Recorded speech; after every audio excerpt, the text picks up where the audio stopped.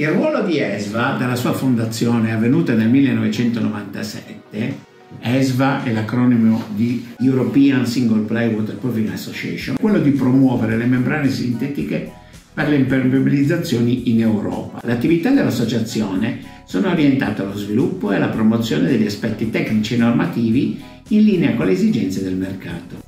ESWA, oltre ad essere un interlocutore attivo con l'Unione Europea, contribuisce a una crescente sensibilizzazione della necessità di affidarsi a materiali sintetici per l'impermeabilizzazione che siano resistenti, performanti e soprattutto sostenibili, e ci sono diversi esempi a riguardo.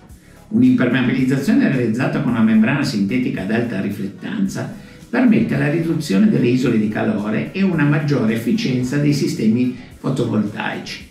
Ancora, le gallerie impermeabilizzate con membrane sintetiche aiutano nella gestione delle falde acquifere. Oppure, basti pensare al tema attuale delle inondazioni avvenute di recente. Le membrane sintetiche possono essere impiegate per la realizzazione delle vasche di eliminazione che riducono il pericolo di allagamenti. Si potrebbe dire che l'impermeabilizzazione sia solo il primo dei motivi e delle funzioni per cui una membrana sintetica possa essere scelta. Tutti i produttori ESWA sono impegnati nell'offrire soluzioni che uniscono prestazioni e tutela dell'ambiente, degli edifici e delle infrastrutture. Inoltre, tutti i soci ESWA offrono soluzioni certificate EPD, ovvero la dichiarazione ambientale di prodotto, un'ulteriore dimostrazione dell'impegno verso una produzione sempre più sostenibile e trasparente.